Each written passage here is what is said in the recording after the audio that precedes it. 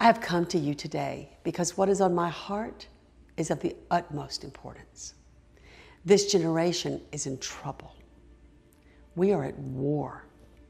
And although it is disguised as a political, cultural war, it is actually a spiritual war between light and darkness, good and evil, God and Satan himself. And this enemy of God and man has specifically targeted our children and our grandchildren and the youth of the nations. You know that. I know that. And Jesus knew it when he said in John 10:10, the thief comes to steal, kill, and destroy. But I have come that they might have life and have it more abundantly. You know, the enemy's always been at work, but it seems like over these past few months, something different is happening. I know you see it like I do. It's as though there has been this acceleration of evil. And why do you think that is? I believe it's because, according to Revelation 12:12, it says that at the end of days, Satan will come with great wrath because he knows his time is short. So with this blatant intention, he has determined to destroy our children through deception, addiction, sexual perversion, and confusion. He wants us as parents and grandparents to feel as though his plan is just too big and strong to defeat. But his power cannot even be compared to the power of the God that is with us. So when we see these things happening in our world, it's understandable to feel angry. But let's do something about it. Let's bring this generation into a place where they can encounter the power and the love of God. It is the only hope for the world.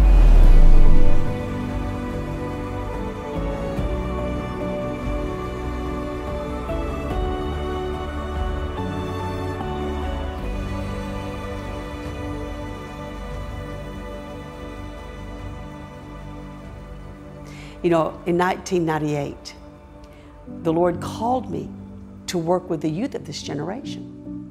So I opened a conference center and called it The Ramp. And over these past 25 years, we have seen over 500,000 young people come through these doors and encounter the real God and be eternally transformed. In 2010, we established a school of ministry that's now known as Ramp University. And while many of our secular universities and colleges in our nation have determined to destroy and dismantle the faith of our children, Ramp University has determined to have a school that will establish and build their faith on an unshakable foundation. So, here's where we are. We need more room. You know, this summer alone, we will have 4 conferences here. Now, we do about 10 conferences a year and have for over 20 years. But just this summer, we have over 5,400 young people already registered with over 1,000 kids on a waiting list that we don't have room for. I hate turning away kids, especially in this day. And in our School of Ministry, we're out of dorm space and classroom space. We've got to have more room, so we just purchased another building to renovate as a dorm. And then we also are having to renovate our current dorms to get them ready for the kids that are coming this August. And the cost of these renovations just for our dorms is over $500,000. Now, you know, our enemy spares no expense when it comes to promoting his agenda of deception. So my friend, how much more should you and I be willing to give and do whatever it takes to bring them into the place to hear the message of truth? Come on, let's do something and let's do it together. Will you give?